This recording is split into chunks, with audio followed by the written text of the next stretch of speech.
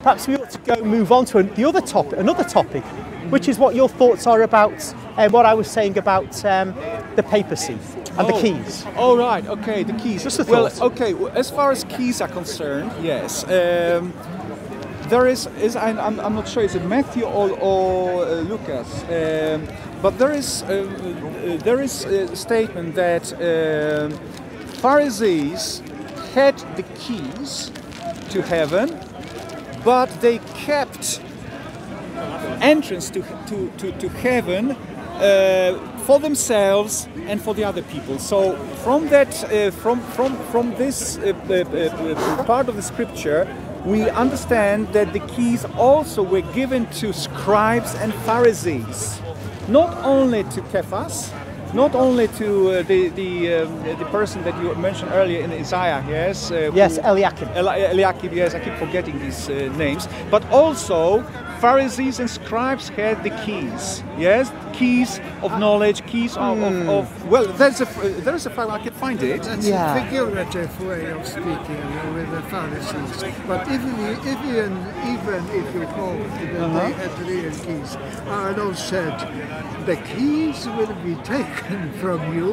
and will be given to the generation that produces the. Yes, but were they taken from Nicodemus? Were they taken from Paul? Both of them were Pharisees. No, they're not. They're not. They're taken from the ones who did not believe in Jesus. But they're not taken from Nicodemus and not from Paul. No, conclusion is that they had the keys. I mean, Paul had the keys just as much as Peter. This is about speaking generally about the wicked generation to which Nicodemus and Joseph of Arimathea would not belong. Far from it. Yes. Well, according to Orthodox teaching, at least in the Coptic Church, but I think it's in all the Orthodoxy, the key to heaven is cross. That's what key is. If someone wants to get to heaven, then must accept the cross. Must accept the cross because, first of all, cross is that tree of eternal life through the body and blood of Christ, who is the fruit, given to humanity, and also understanding that this comes from accepting the fate that Jesus accepted, the pain of the cross, and we've got to follow that example. This is the key, not Peter, not Roman Catholic Church. But he is holding the cross. Peter and the Pope is holding the cross. Oh yes, of course they are now. And he is identifying. Yes. Now in that way. Peter. Another point is that Peter was in the position of primus honor because he was the oldest one. He was the only married one and the only one who had children. Now, in Judaism, in Jewish society, somebody who's married and who's got children is always more honored than a teenager, someone who's 19, 20, like Matthew maybe. They are very young, these people. And they're not married. Peter was the only married and the only one with children. That's why he had the primacy of honor. That was not the only reason. Oh well, when it comes to Synod Council of Jerusalem, 49-50, who was announcing the decision? Was it Peter? No, it was James. It was James. He was leading the council. We don't doubt that. What we say is that the Pope. It's not that the Catholic Church has one bishop for the whole world. There are bishops in every part of the world, and they have their own. They're a sovereign in their own region, their own diocese. And when Pope Benedict came here, for example, in 2010, he's coming to Cardinal Vincent Nichols, for example, or Archbishop Nichols then, and he's a guest. The Pope is a guest of the Archbishop. Yes. The Archbishop is still sovereign in his diocese. Yes. So if there's an announcement to make, it would still be proper for the Archbishop to make it, even while the Pope was there. Yes. So James is the head of the Jerusalem Church. Yes. No doubt about that. But that doesn't mean that there isn't a head above James. So when the Jerusalem Church is meeting and speaking in Jerusalem, then it is for James to utter the final statement. But if you read the description of what happened in that council, you see that when Peter gets up to speak, everybody falls silent. And they listen to Peter, and then Peter finishes at his own time, and then James affirms what Peter has said. Now, this isn't saying there could be ever any conflict between James and Peter. It's just that it's totally in accord with Catholic ecclesiology, that there's a bishop in his diocese, and yet there's a head above the bishop. In fact, I don't know how, I'm not as familiar with how the system works in the East, but the metropolitan might come to a bishop's diocese, if it's called a diocese, in the Greek Orthodox Church or the Russian Orthodox Church, and I'm sure he won't simply start telling the bishop what to do. There's this acceptance of a man's jurisdiction in his own bishopric. Yes. So that's that. When it comes to the keys, once again, I have to say, I think that you can speak of the cross being the key in a very real sense, but there's a specific sense in which Jesus gives the keys to the kingdom of heaven to Peter alone. When you say Peter was the only one who was married, that isn't said in the text. It is affirmed that he's married in the text, but we're not sure about the status of other apostles. We can say John, being a boy, pretty much a boy, not married, and Judas dies, you get the feeling he was not married, but the others we just can't be sure about.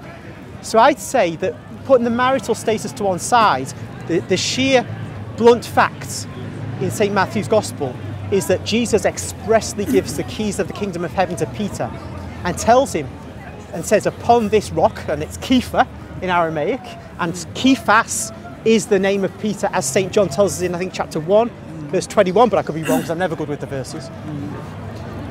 So he's the one upon whom the church is to be built. He or his faith. Now, even if Protestants are followed I'm going on to this. cut in now. Yeah. According to Ephesians, yes, you've got the foundation of the church, which is built on a number of rocks. The same plan with the cornerstone in the person of Jesus. Exactly the same plan of the foundation is in Kings 3, I think, when there is the foundation of the Temple of Solomon. It says that it's written that the foundation of the Temple of Solomon is built on precious stones, and these precious stones are the prophets. Exactly the same architecture, which is in Ephesians. So, and the temple, and the New Jerusalem in the Book of Revelation, precious stones, and the stones, and the names of the apostles, and prophets, and all this. So plural form. Carry on anyway. So not Peter, but all the prophets, all the apostles. Where is the claim coming from then that it's on Peter? I mean, is it a tectonic plate? No, it's not. I mean, this is another twist of Rome. They're twisting the words. There is a clear, very clear plan of how the church is to be built, and it's plural form. Stones, precious stones, prophets, apostles, right? Holy men, not just Peter. It is twisting, it is manipulation.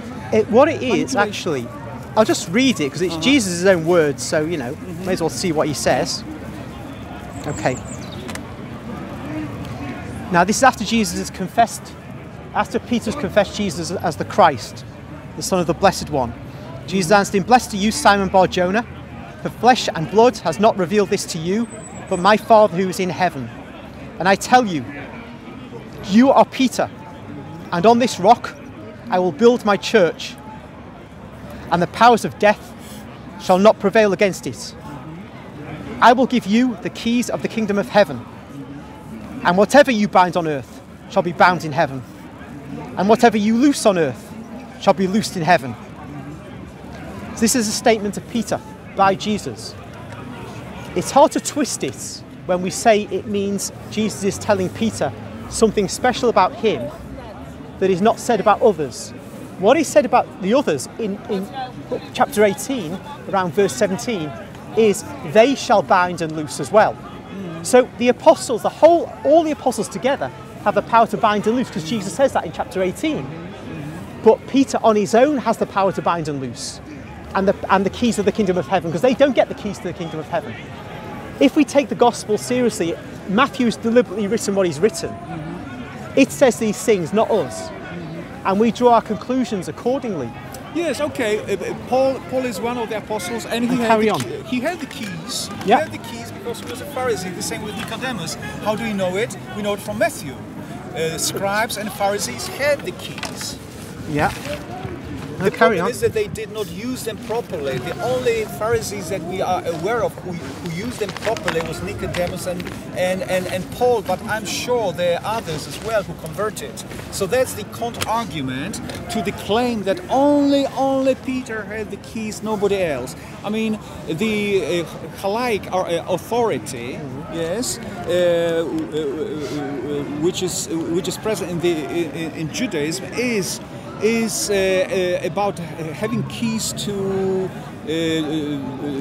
understanding of God's will, and every scribe, every Pharisee had this knowledge of what God expects humans to do, believers to do. It's just that they didn't use them properly because they're looking after their own benefits and not teaching properly as they should.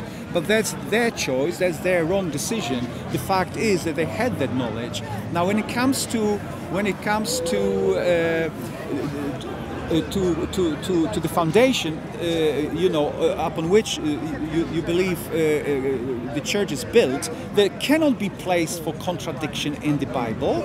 If it's written somewhere else in 2 or 3 places that the foundation consists of a number of stones, Jesus will not contradict that, saying that only Peter. He didn't say only Peter. He said upon which. He doesn't say only. Well, exactly. Yeah. It's just one there of many stones. Yes, it's not only. These things are mutually complementary. They are complementary.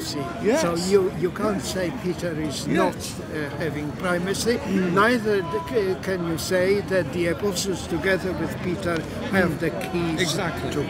Yes. One doesn't exclude the other one. They're complementary. It's a very important principle. Yes. Okay. See, the point really, in terms of Peter's primacy, in those clear words of Jesus, is that when Jesus says, "I will give you the keys," that is, whatever the keys are, these are being given to Peter, not to anybody else. So only Peter will have these keys. Otherwise, he'd be saying, "I will give you a key or some keys," whereas there'd be other keys that other people have. The keys to the kingdom of heaven are exclusively given to Peter. There may be keys to other things, keys to teach. But why exclusively? Is it? I'll just finish the point. I know you've got to come back, and I know you will come back, so it's all right. But there could be keys to other things like teaching and so on. However, just to come into the early Christian writers, just a few, because I could go on too much. Saint Cyprian of Carthage, AD 251. The Lords, and Carthage is of course in North Africa, so it's a long way from Rome where the Romans can actually strong arm him. Mind you, of course, 251 is before the peace of the church, when all the church is persecuted by Rome still. So the Pope couldn't strong arm anyone at that stage. Cyprian says, "The Lord says to Peter, I say to you," he says, "that you are Peter, and upon this rock I will build my church, and the gates of hell will not overcome it." End quote. On him, Cyprian continues, he builds the church, and to him he gives the command to feed the sheep. And although he assigns a like power to all the apostles, yet he founded a single chair, and he established by his own authority a source and an intrinsic reason for that unity. If someone does not hold fast to this unity of Peter, can he imagine that he still holds the faith? If he should desert the chair of Peter, upon whom the church was built, can he still be confident that he is in the church? And that is Cyprian on the unity of the Catholic Church, far, far away from Italy, let alone from Rome. I'll give you one more because it's not fair to keep you hanging on, listening to me. St. Ambrose of Milan, AD 388. The Novatianist heretics have not the succession of Peter, who holds not the chair of Peter, which they rend by wicked schism, And this too they do, wickedly denying that sins can be forgiven even in the church. Whereas it was said to Peter, I will give unto thee the keys of the kingdom of heaven. And whatsoever thou shalt bind on earth shall be bound also in heaven. And whatsoever thou shalt loose on earth shall be loosed also in heaven. That's St. Ambrose of Milan on penance, chapter 17, 33. So I quote them to show that it's not just modern Catholics who say, oh, the keys are given to Peter and the Pope has a special place. It goes back to men outside of Italy, uninfluenced by this maybe a Roman patronage. It's a well and ancient belief.